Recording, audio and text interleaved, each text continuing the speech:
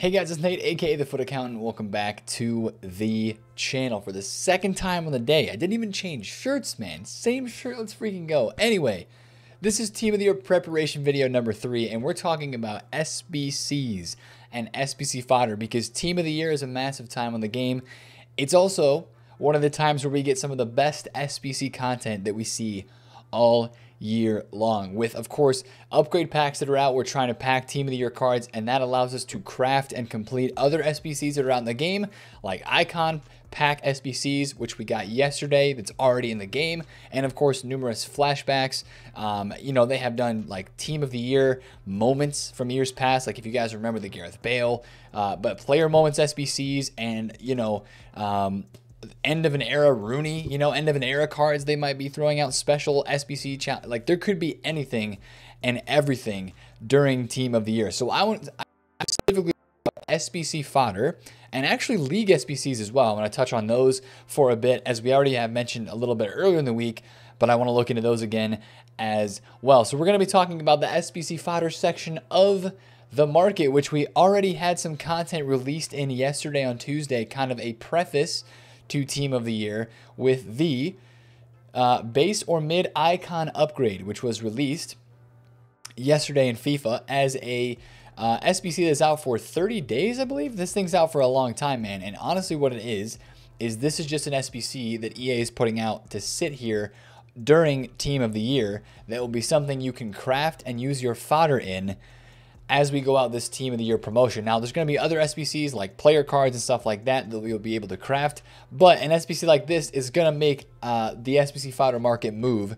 And I want to take a look at last year, because I feel like last year, of course, it's going to be sort of similar to this year, although we might see more SBC market fluctuations because there's just more and more SBCs that are put out every year. There was a huge buy time for SBC fodder last year on FIFA during Team of the Year, and a huge explosion in price. And I want to talk about why that happened and how I think it could happen again this year. But you'll be able to swing trade SBC fodder throughout the week as well. So again, last year in FIFA, we had an icon SBC that was repeatable that was out. We had flashback David Luiz, player moments Bernardo Silva, among many other. I think we had like a flashback Zlatan as well that came out last year around the Team of the Year time period. And I want to show you some graphs, and it's very similar looking between a lot of these cards to see what happened last year because of Team of the Year, and also kind of talk through where card prices are at right now, where I think they could go to, whether that's up or down, and also picking like the best return on investment in terms of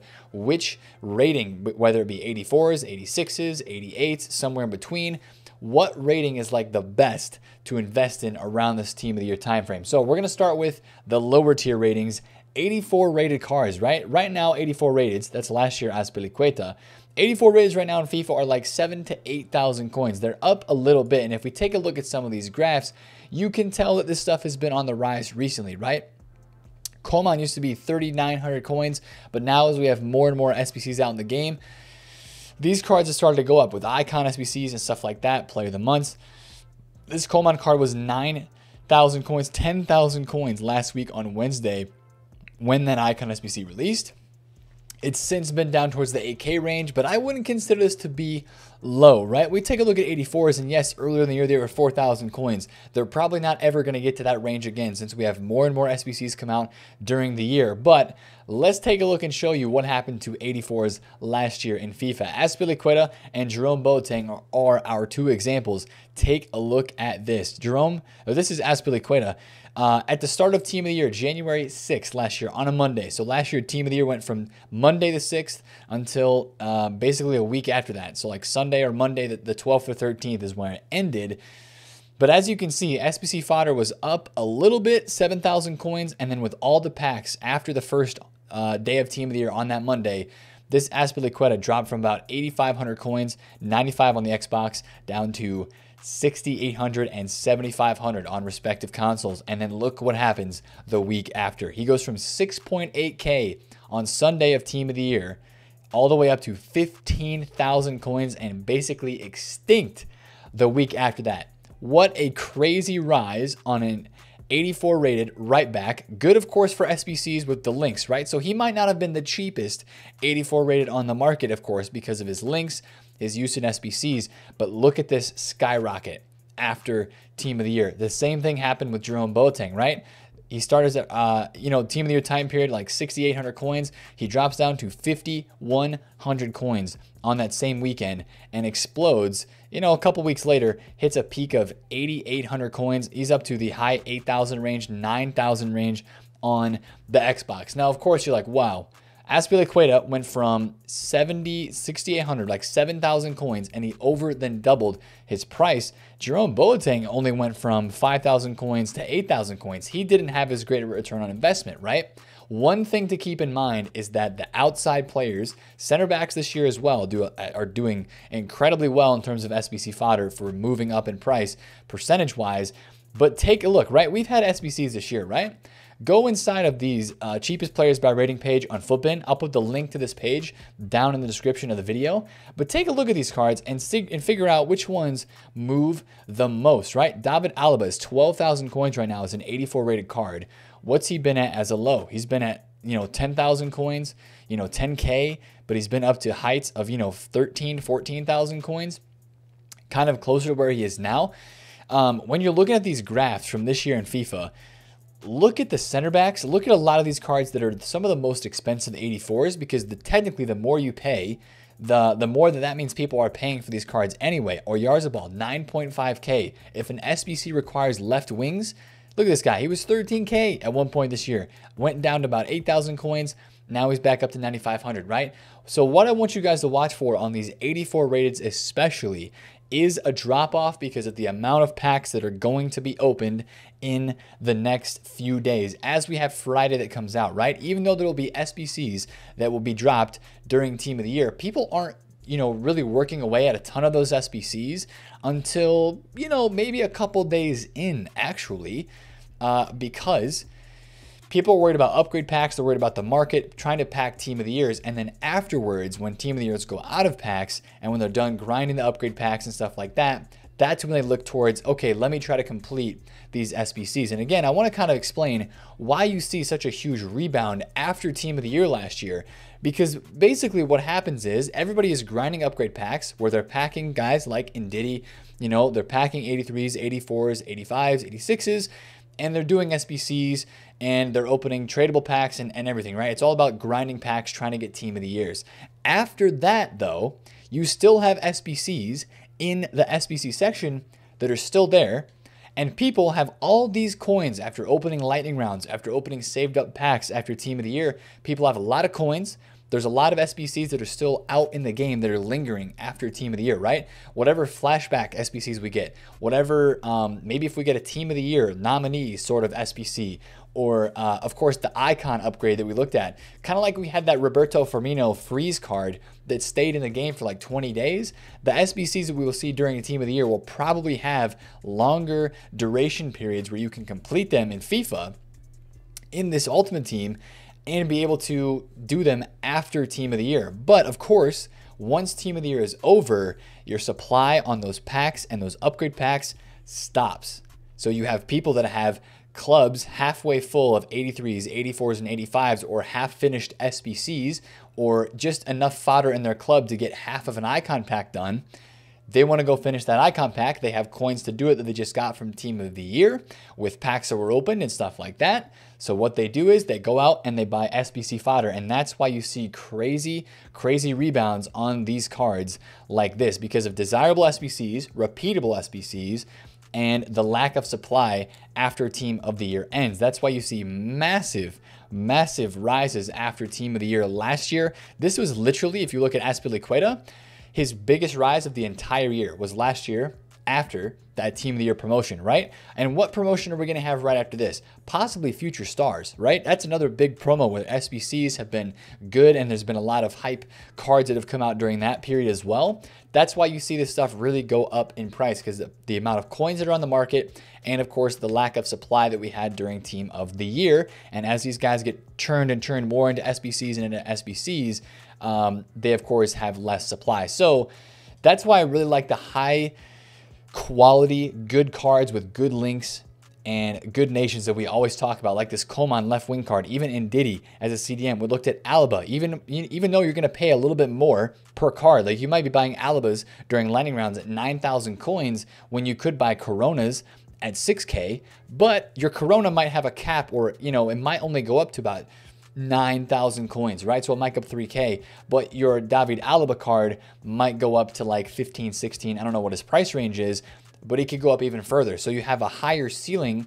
And, for the cards, EA likes to do SBCs these days with a lot of chemistry. So that bodes well for center backs, right wings, left wings, and center mids from popular leagues, popular nations. The cards that go up this year in FIFA, if you look through some of these 84s, and for all the ratings we're going to talk about, if you look through the ratings and you see which cards bounce around the most, those are going to be the ones that you want to buy, because that's going to be the ones needed for those high chemistry SBCs. So we looked at 84s.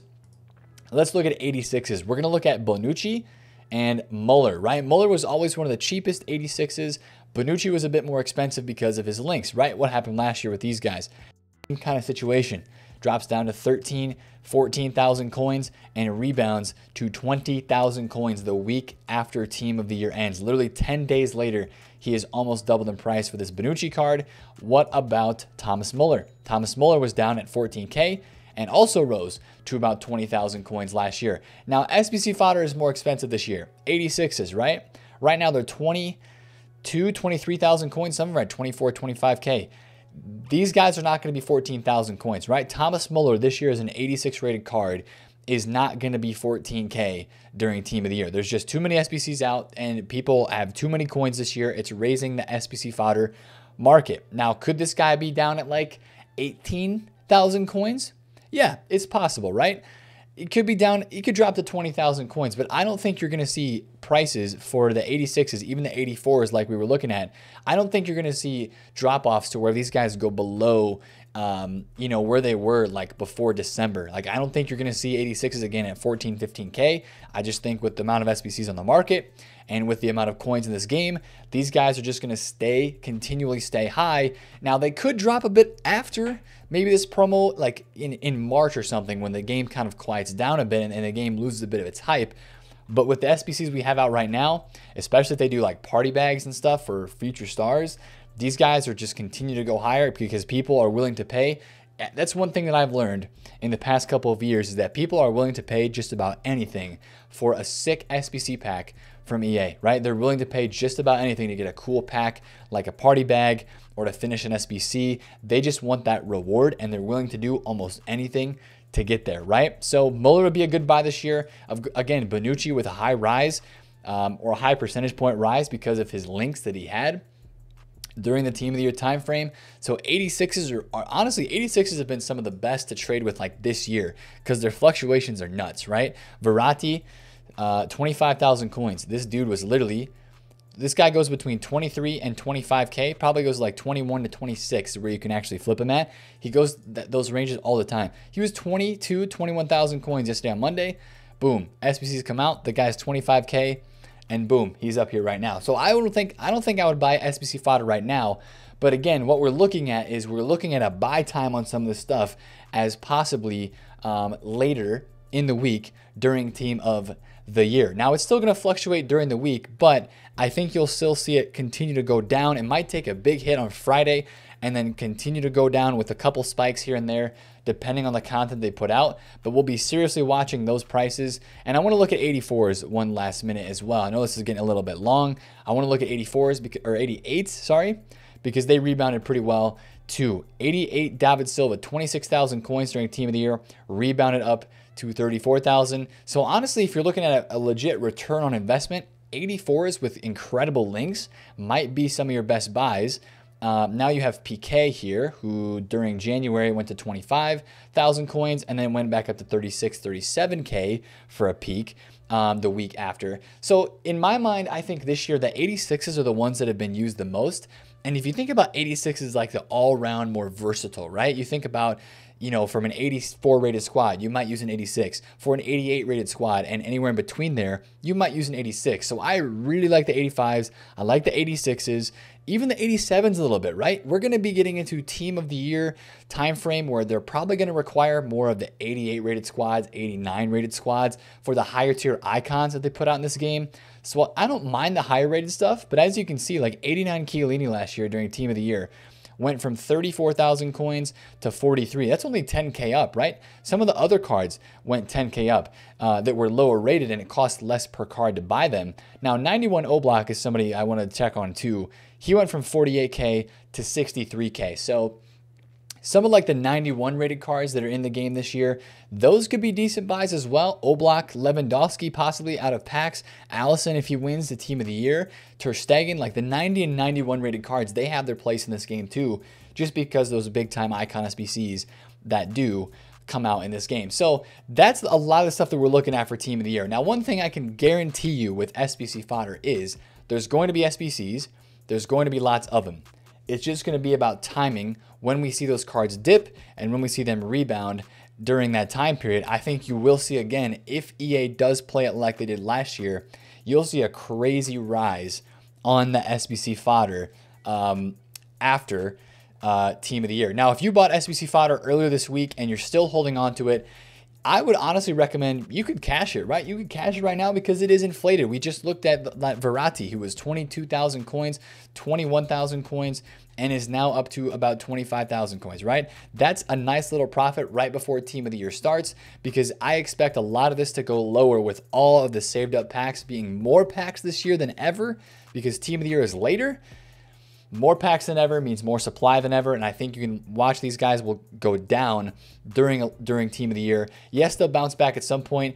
We're going to be in for a major club stock opportunity with these cards later on during team of the year. So I just wanted to point out a lot of that stuff. I think you guys get the point. I think the point has been pushed across that it's a great time to buy SBC Fodder, and especially exiting the team of the year time frame, we should see a big rise on these cards, but they'll still fluctuate around during the promo because EA will release SBCs, but there's also just so much pack supply out there that you kind of have to be careful with it as well. Again, number one thing is good league, good nation, and look through again. Go to this page. I'll put the link in the description of the video. As I said, look through these, right? Look through these cards, see which ones fluctuate the most.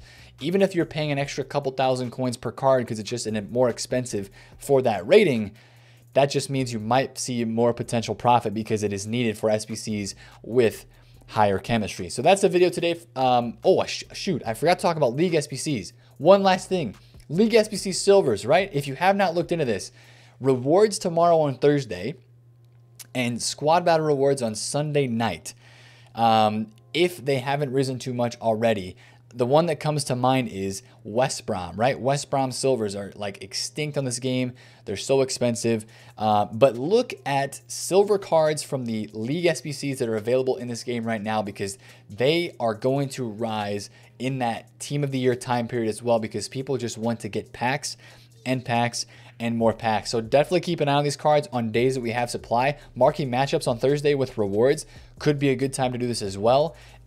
It's just people probably are going to be holding packs from marquee matchups. So just watch the silvers. If you guys are familiar with League SBCs, it's a great time to get on these because they should rise with less supply. Like packs that are open during team of the year don't have many silvers. It's all rare golds, right? So I think you'll see a lot of the League SBC stuff go up in price as well during team of the year, because people will be grinding those League SBCs for packs to try to pack a team of the year card. So that's what I wanted to touch on with League SBCs. But if you enjoyed this video and it helped you out at all, smash a thumbs up on it, comment down below if you have any questions, and subscribe if you're new.